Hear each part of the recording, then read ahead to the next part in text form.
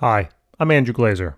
Thanks so much for tuning in today, because I'd like to teach you how to write an equation for a rational function with these given characteristics of vertical asymptotes at x being -4, x being then also -1, and the x-intercepts of 1 and 5, and the y-intercept of 7.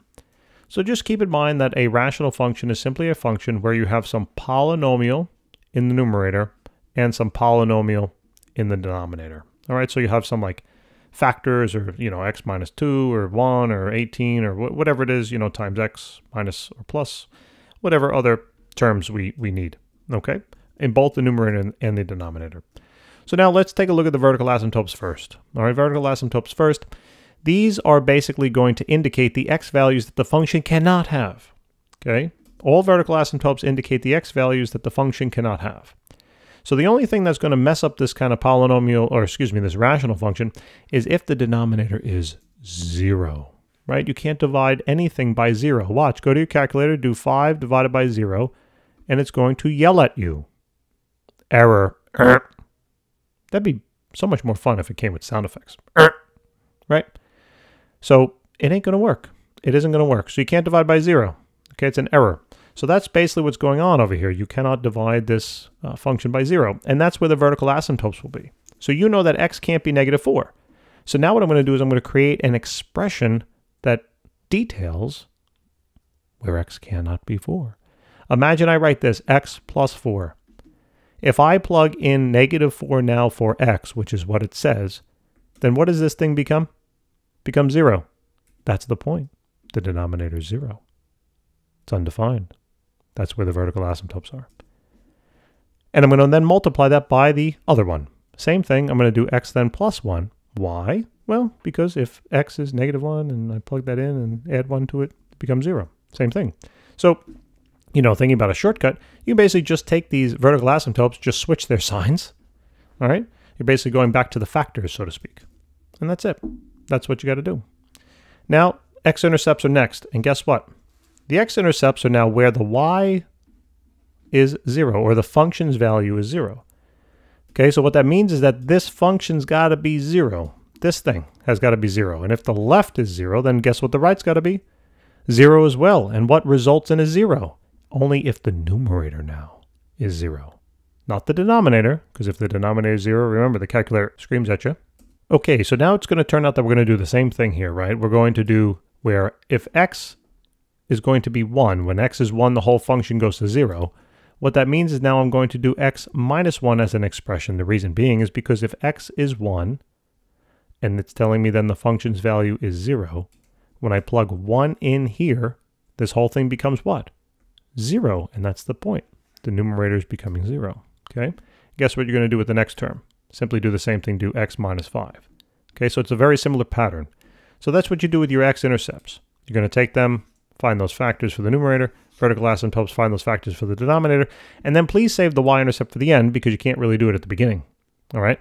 Now it turns out for the y-intercept, remember the y-intercept is the location for the function where the x value is going to be 0 and the function's value has to be 7. Okay? Now in order to figure this out, I'm going to add a little coefficient in here because I need to guarantee that the left-hand side will equal the right-hand side. And you'll see in a second, my friend. So the function's value at the y-intercept for this problem is 7, so put in your 7. Then write your little c for constant, okay? And then all of the x values have to be 0, so plug in 0 for all of the x's. All right? And just keep plugging on away. Right? Good life lesson there, just plug away. Don't let anything stop you, just keep going. The only person that can stop you is yourself. Don't do it. Don't let it happen. So now the numerator. We got a -1 times a -5. That's going to basically be a +5.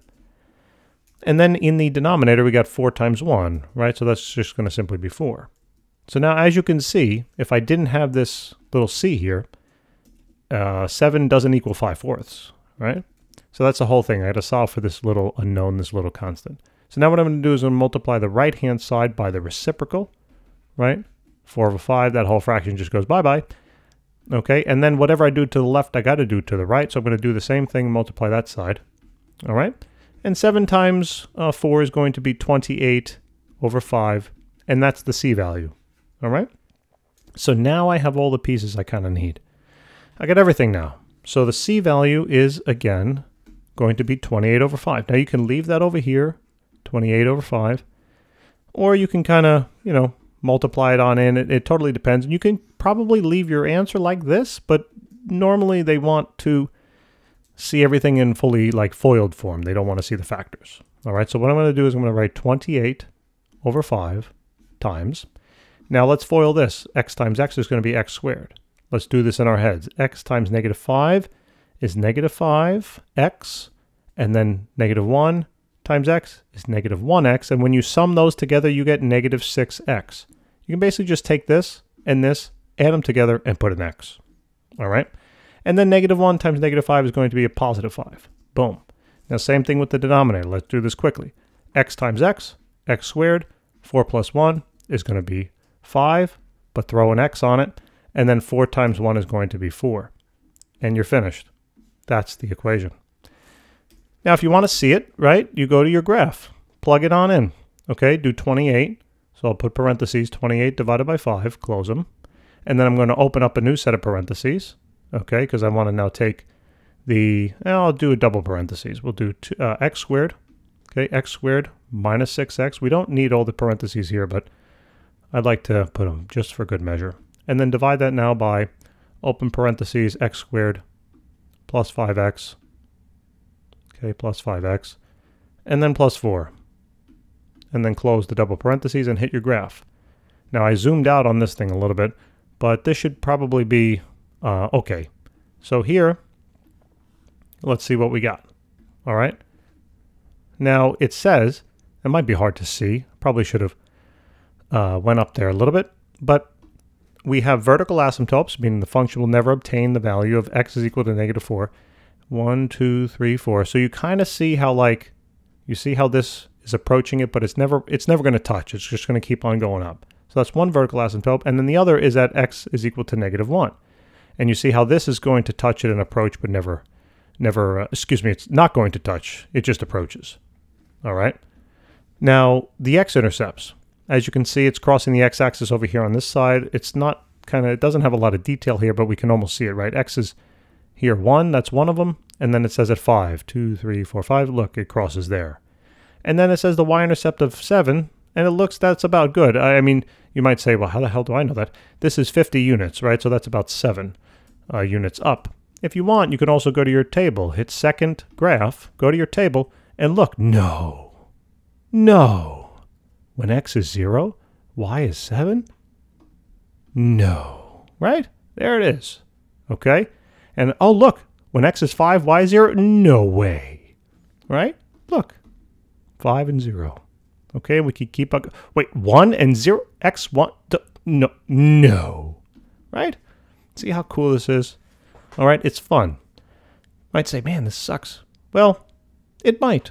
It might. It might not be the most beautiful or interesting thing in the world, but also remember that the better you get at something, the more interesting it becomes. Right? Imagine sitting down at a piano if you don't know how to play. You're going to sit at it, you're going to hit a couple of notes and say, this sucks. Yeah, it does suck because you can't play anything. But once you have the dedication and the persistence to get better and practice, and you start composing, you know, Mary Had a Little Lamb, and you start building your way up to Beethoven's Moonlight Sonata, then it starts to become more fun, more interesting. You can compose a song. It's the same thing here, okay? If it feels frustrating, you're not very good at it, that might be in and of itself why this sucks. Just stay determined, stay focused, okay? Don't lose sight of the goal. Thanks for tuning in.